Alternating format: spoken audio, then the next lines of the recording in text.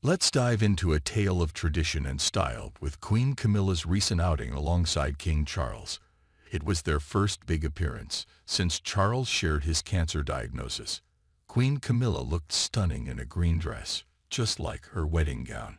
But what caught everyone's eye was her fancy Channel bag, worth £3,500.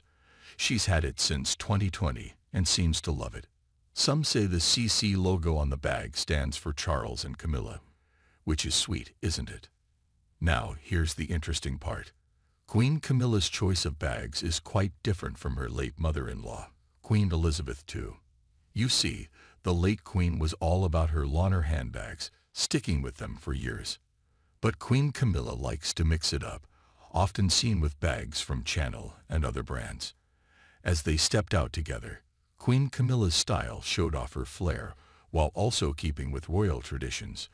It's like she's writing her own fashion story within the royal family, showing that you can blend tradition with your own personal touch.